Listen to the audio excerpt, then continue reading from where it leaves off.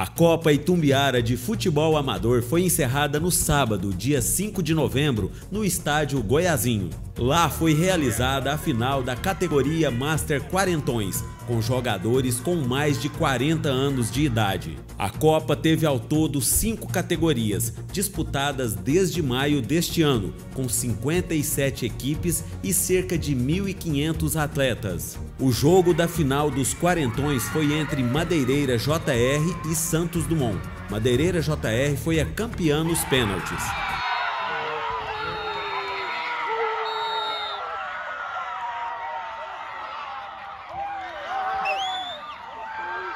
O técnico da Madeireira JR, o Leandro, disse que a vitória é uma satisfação imensa por causa do esforço de todo o time.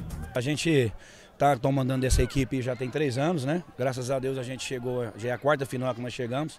E a gente se tornou bicampeão, graças a Deus. A Copa Itumbiara de Futebol Amador foi realizada pela Prefeitura e a Secretaria Municipal de Esporte e Lazer em parceria com a Liga Esportiva Itumbiarense. A Prefeitura pagou os custos com a arbitragem, os troféus e as medalhas, e ainda as premiações em dinheiro para a equipe de árbitros e os jogadores, como o artilheiro e o goleiro menos vazado, e também os prêmios para os times. O campeão Madeireira JR recebeu R$5.000 e o vice Santos Dumont R$3.000. Este incentivo ao esporte amador foi possível com uma lei municipal, aprovada no ano passado. O presidente da Liga, Antônio Narciso, destacou o empenho do prefeito DIONI Araújo e do secretário de Esporte e Lazer, o Wellington Valadão, o Galo, para valorizarem o amadorismo em Itumbiara. Há 47 anos nós nunca tivemos isso.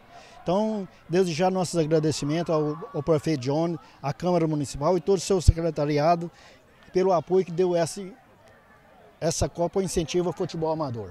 O prefeito DIONI Araújo e o secretário Galo disseram que ficaram muito satisfeitos com os bons resultados de todas as categorias da Copa deste ano e a participação do público nos jogos.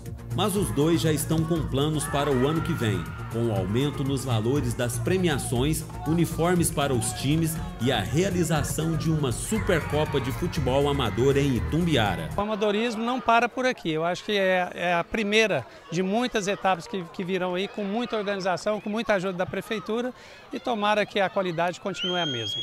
No próximo ano nós vamos melhorar ainda mais, adquirir com o tempo uniforme para todas as equipes, para que nós possamos cada vez mais ter um esporte mais bonito, mais participativo e sempre com o intuito de fazer com que as famílias, as pessoas sempre compareçam, como foi o caso de hoje, torcida dos dois lados, ter vencedor e perdedor, mas com muita harmonia, muito respeito ao próximo.